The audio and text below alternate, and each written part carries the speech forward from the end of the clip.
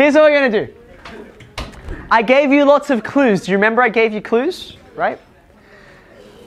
I'm going to start to approach it by first taking the idea of similar triangles. The first thing that was mentioned, I think Thanura mentioned it, was ratios, but I can't get to ratios. I can't say anything about ratios until I say something about the similar triangles first. Do you agree with that? Is that okay? So for starters, what are the similar triangles? You can see them before you prove them. Nadine?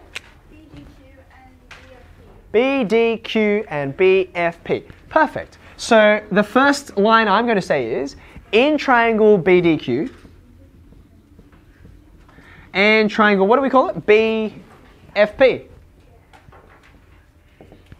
I'm going to now start to talk about some features.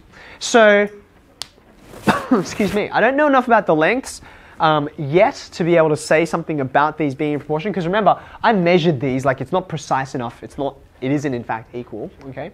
So I'm going to instead appeal to angles rather than sides, okay?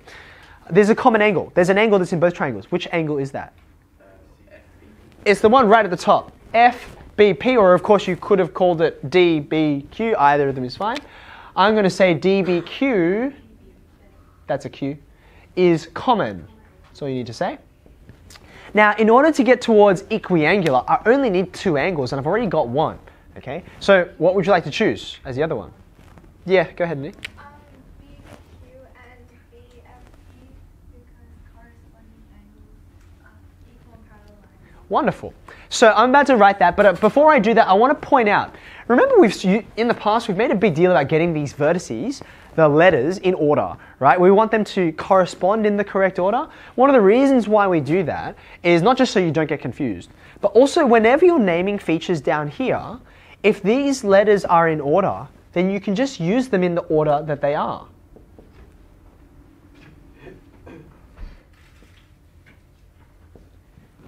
Okay, so if I had wanted to use the other angles, like say BQD, can you see how I would have just looked at this? I would say BQD, I don't even need to look at the diagram now. If you look at the order of the letters, BQD will be BPF, because I thought about the letters in order, and sure enough, BQD, BPF, it just matches up, because you thought about it first. Other little minor point, just have a look at the way that I worded this, okay? Corresponding angles, there's no real way to get around saying that. Maybe you said parallel lines here. That's fine, I'm totally okay with that. I like to name more specifically which features I'm talking about because there's lots of parallel lines here and I want to know which relationship you're after. It also is a bit of a hack because it's not very good grammar, but it's horrible grammar. But it's actually more descriptive because what it's saying is corresponding angles on these lines that are parallel, which I say this way. And it is important to say this because you guys know that there's another relationship of angles between parallel lines that aren't equal. What are they? Co-interior angles. They're supplementary. So it's important that you put that, not just say corresponding angles. Okay, I've got a pair of angles. I've got another pair of angles. Therefore, and what was that reason again? Just one word? Equiangular. Very good. Yeah, you don't need to prove the third angle. Two's enough. Okay. Now, here's the tricky thing. When we were talking about these intercepts before, okay? Excuse me. BD is fine. It's one of the sides of one of the similar triangles. That looks good, doesn't it? But when you have a look at DF, you're in trouble. A lot of you went straight to DF because you did what I've trained you to do, which is to have one eye on your working and one eye on your destination, but you've gone a little bit too far. Because look at DF carefully. Let me highlight it for you. Here is DF. If you look carefully, you recognize DF is not a side in a triangle. Do you notice that? DF is not a side in a triangle. It's part of a side in a triangle. It's a side in a trapezium, but that's not very helpful to me, right? So therefore, you can't make a statement about DF just yet on the basis of this, because DF has nothing to do with these, or at least I'm going to need some legwork to get there, okay? Now that I've got my similar triangles, I can now say something about the ratios. So what will I do? AC and BD. Well, I don't have AC here. I do have something that's related to AC though, so that's what I'm going to appeal to. I'm going to say BQ on, now I've got to compare it to the corresponding side in the similar triangle. What is the corresponding side? What corresponds to BQ in the big triangle? It's BP, right? BP equals BD on BF. Make sense? Little triangle, big triangle, little triangle, big triangle. Reason, and you can't skip this, corresponding sides in similar triangles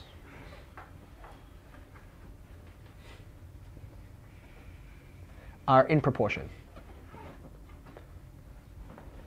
Okay, can I get a show of hands? How many people got to this step? Hands up straight? Smaller than I expected. Okay, hands down. All right.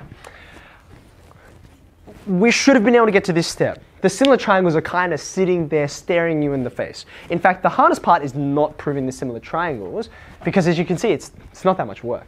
The hard part is what comes next. This is true. We want to get to here.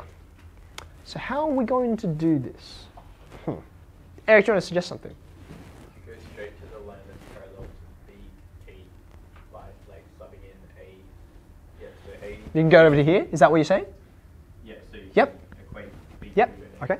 So if you want, I can get from this BQ and BP, which I'm actually not really that interested. That was just the construction, right?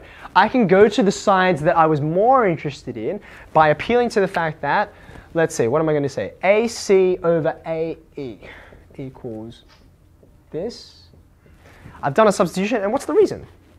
What's your what property are you going to appeal to? Does anyone else see it before I go to Eric? Anyone else see?